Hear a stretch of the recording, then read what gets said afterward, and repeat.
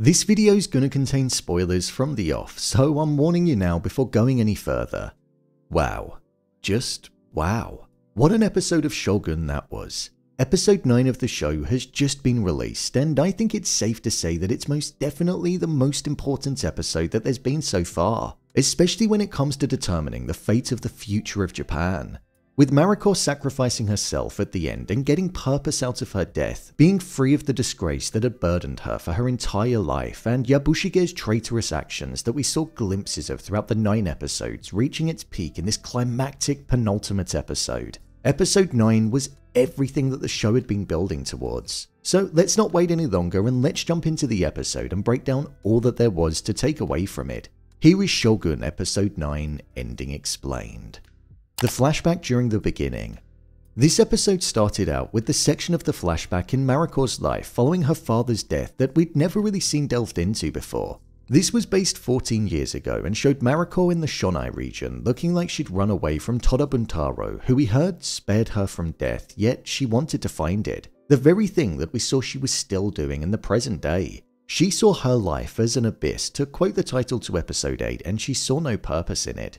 This opening section was very important for a number of different reasons. The first is because it was when she first met Father Martin Alvito and was introduced to Catholicism, the religion that she practiced and lived her life by for the following 14 years, and it was also where she got her name, Maria.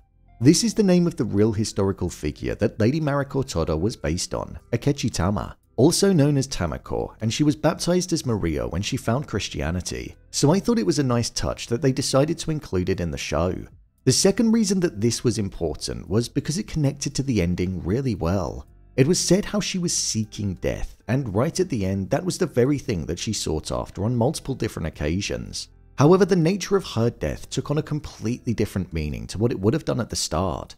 Mariko said how life and death both had value in them and they both had purpose, and during the beginning her death would have had no purpose whatsoever, running away and dying alone. Whereas at the end, seeing her standing in front of the door, protecting those in front of her and being willing to die for a cause that her father was fighting against many years ago, she died with the purpose that she always wanted to. She'd finally escaped the life that she no longer wanted, and her death meant something. Mariko's death and its importance.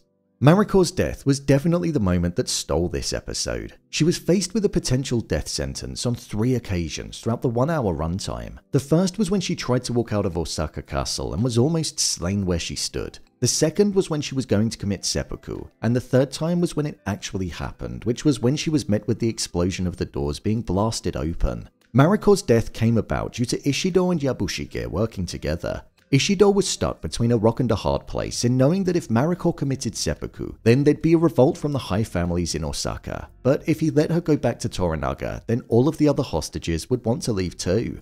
So in his best interest, he gave her papers which allowed her to leave. However, it wasn't worth the paper that it was written on, and it was never going to be the case at all. He wanted to make it seem like she could leave, but then during the dead of night have her taken hostage but make out to the others that she left. He also got Yabushige involved in this by promising that he wouldn't meet death if he was the person that let the shinobi in.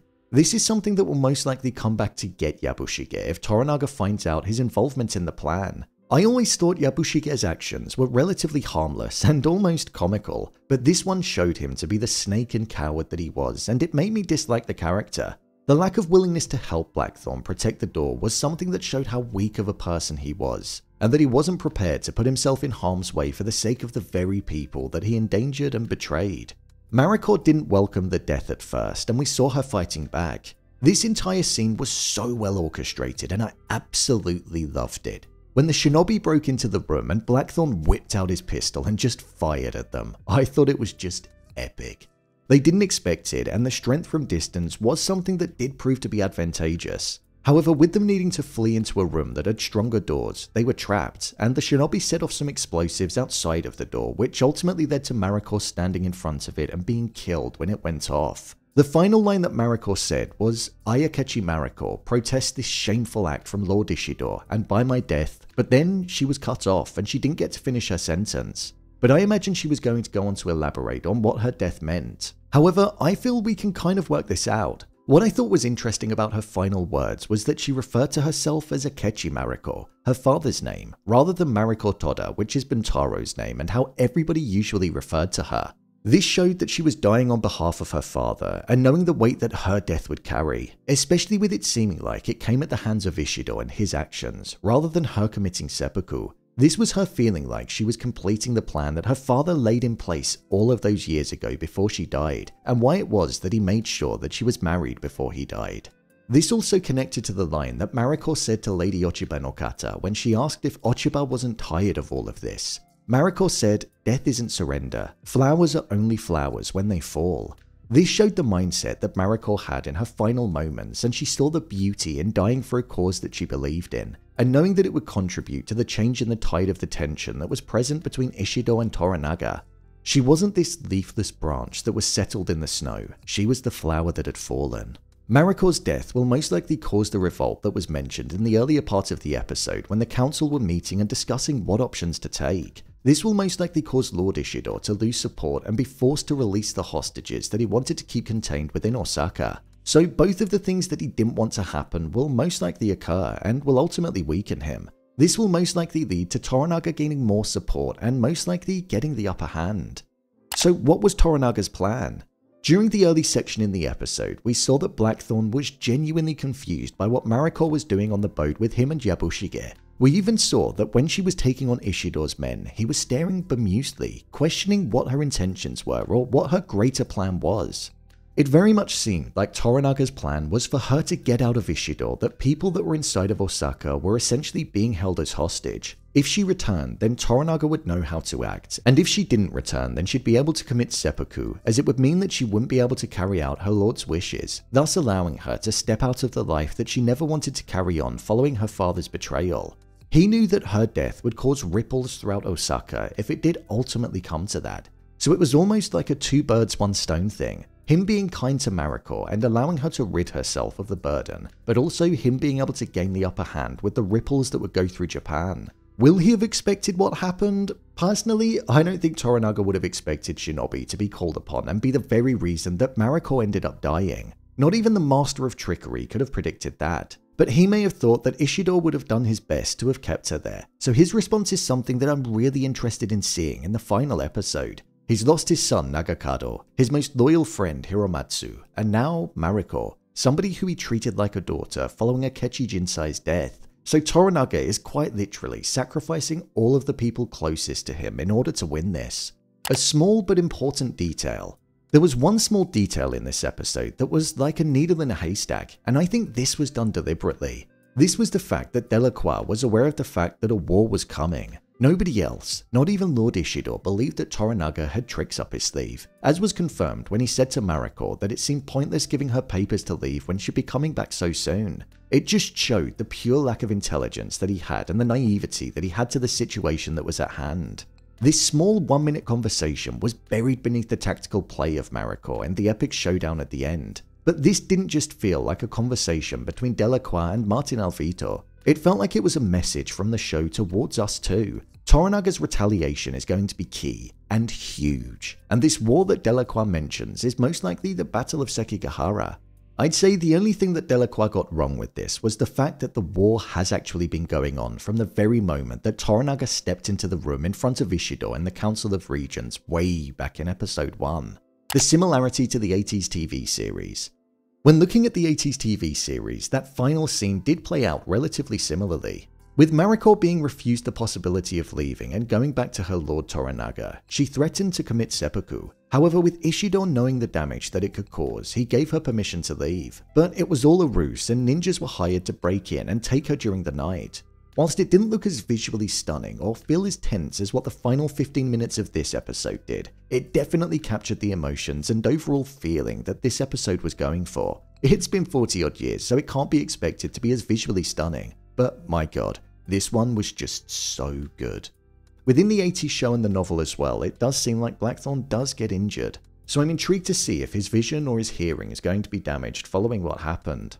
Mariko's mindset in the episode. We truly saw a different side to Mariko in this episode, and it was a side that I loved to watch. There were many moments that I thought were just so emotional to bear witness to. There was a confidence in Mariko that we hadn't seen before when she was speaking with Ishido. A confidence that showed that she didn't respect him, nor did she care what he had to say. The turning point in this felt like it came when she mentioned how Toranaga was mourning his son Nagakado, and Ishido responded by saying, "He has others," something which showed a complete lack of respect. The desperation that she had to leave, the shock that was on her face when the men were being slaughtered in front of her, and the fact that she was giving all of her energy to fight them but knew that it was an uphill battle. Her performance paired with the score that was so perfectly composed underneath, it just added weight to the scene and you felt the pain that Mariko had inside of her. Even the confidence that she had when she was with Lady Ochiba no Kata, speaking her mind without the fear of consequence, and also thinking back to a time when they were younger and remembering how close they once were. It was an emotion-filled episode for Mariko, and you can't begin to even imagine everything that was going through her head throughout all of the chapters in this inclusion. My review of the episode. I thought this was a fantastic episode of Shogun. Like what the show has done throughout the entirety of the 9 episodes that we've had, the conversation was at the heart of it. And then, beating around that heart was the occasional action scene in there to add value, not just to keep things exciting. Considering this is the longest episode that we've had of the show, I would say that it actually felt the quickest. This was Mariko's episode, and she absolutely took it and made something special with it. The show lured us into a false sense of security by making us think that Mariko would survive and leave Osaka, especially considering the fact that she faced death twice before she finally met it. And then, even on the second time, she was only a matter of seconds away from it, so it did make the ending land with real impact. I thought Yabushige's role in this episode was one that held such value as well. The lack of trust that he had in Mariko when he told her to not translate for him anymore, choosing to barely understand Blackthorne, fearing that Toranaga had a bigger plan up his sleeve, and then choosing to betray the people that he was closest with and having them killed in order to save his own skin. It showed that in a place that was so heavily focused on honor, he had none whatsoever and was prepared to do anything if it gave him the safety himself. Yabushige's arc had always been building towards a mass betrayal with devastating consequences, and it definitely didn't fail to deliver. I thought Lady Ochiba no Kata and Mariko's dynamic was one that I really enjoyed seeing on screen in this episode too. I didn't quite know what to expect, whether they'd be friends, if they'd be enemies, and if there'd be any bad blood. However, you could tell that Mariko could see right through what Ochiba no Kata was doing with Ishido, and it just further cemented the fact that she cared about her son's safety. When Ochiba threw the safety of Mariko's child back at her, I thought that was such a strong moment, because we hadn't seen Mariko and her son's relationship that much in the show, but he was so easily prepared to denounce his name and connection to her if she went against Ishido. So it showed that both Mariko and Ochiba, despite being raised in a similar way and having differences when they were younger, that was something that still carried through into adulthood as well. The performance of John Blackthorne is one that I have critiqued over the weeks that the show's been airing, but do you know what? I'm actually really enjoying Cosmo Jarvis's performance as the Anjin now. I've bought into the character, his conflicting feelings on which culture he now associates with, and the deep sense of care that he has for Akechi Mariko. With Father Martin Alvito's voice of prayer being the very thing that we heard over the credits, it was such a haunting way to round off the episode following Mariko's death. I didn't expect it, but with the final moments being so fast-paced and intense, the voice of prayer just sounded so sinister amongst it all. It created such an atmosphere as the credits were rolling.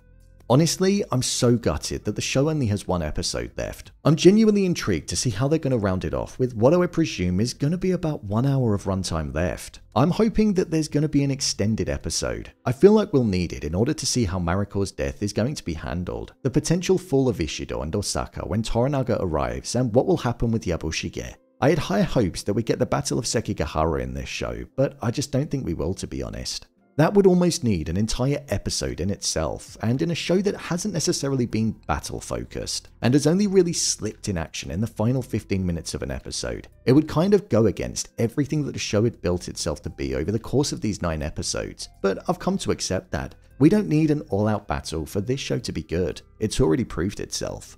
Shogun is most definitely one of the best shows on TV right now, and it will probably go down as one of the best TV miniseries of all time. It's garnered great respect from viewers, and I think it thoroughly deserves it. The writing is fantastic, the pacing is just incredible, and the performances just feel so real. I'm gutted the show's coming to an end next week because I could just continue to watch it more, and it's even sadder that we know that there's not going to be a season 2. But I guess all good things must come to an end eventually. So, there you have it, Shogun Episode 9 Ending Explained. If you want to see more videos on Shogun, then click on the card in the top corner. I've been covering the show since the start and will continue to do it until it concludes next week. I've also been delving into the real historical figures that the characters are based on, so if you'd like to see more on that, then head over to the channel. What did you think of this episode? Let me know your thoughts in the comments below. As always, thanks for tuning into the video and I'll see you in the next one. God, the final episode.